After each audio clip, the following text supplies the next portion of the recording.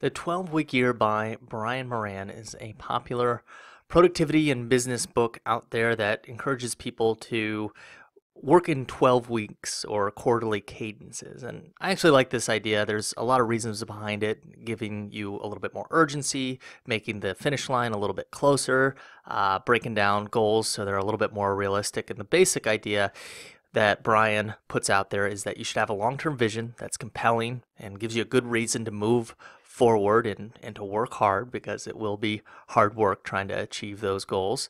Then to create a 12-week goal or goals and break those 12-week goals down to weekly goals and daily tactics. Usually it's in anywhere between 1 to 3 12-week goals you'll be working at. So you want to limit the amount of projects you've got going on at any one time. But a very big piece of the puzzle is to keep track of your tactics in something he calls a scorecard. So I've got an example right here of how you can do it in an Excel spreadsheet, and I'll give you a link to this so you can download that if you're more of an Excel person.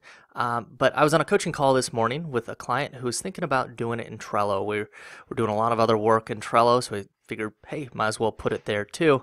So I wanted to show that example that I created real quick, and you can decide if this makes sense for yourself. So here, I'll pull it over there.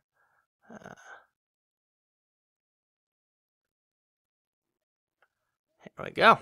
So we've got our 12-week year. Here's an example with meditation, and maybe you're starting today. Today actually is July 10th, and hey, I did meditate this morning, so I'm going to just hit the label button right here and say edit labels, and I did it, and save it right there. You can also, there's some keyboard shortcuts. If I just highlight over it and hit the L button in there, and I can scroll down to did it or missed it. And then you'll have a big visual dashboard of how you've done. If you've got a daily or 2 or 3 times a week or whatever it is, you can quickly track it in Trello, and then for that week you can just put it in the headline right there, or maybe a custom field.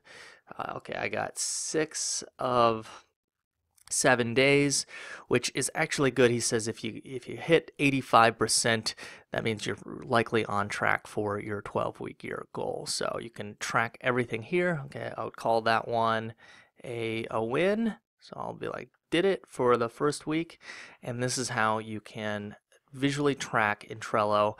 Maybe you missed it. Maybe you have a habit of saying, I missed it. Baby was crying. So you can, at the end of the week, start to say, okay, well, why did that happen? Or what could I have done to make that a little bit easier? Or, my meditation app's on my phone and I got distracted by Twitter. Okay, maybe I need to take Twitter off my phone, or whatever it happens to be. So I thought I'd just share that real quick. I'll put the link to where you can get the public board, which all you'll need to do is take that board if you have a Trello account, and go more, and then copy the board, and you'll have your own copy there that you can do with what you want. So hopefully this helps. Talk soon. If you guys need any more help, ZacharySexton.com is where I host most things. I've got a weekly podcast and hope to be getting more videos out to you soon. Take care.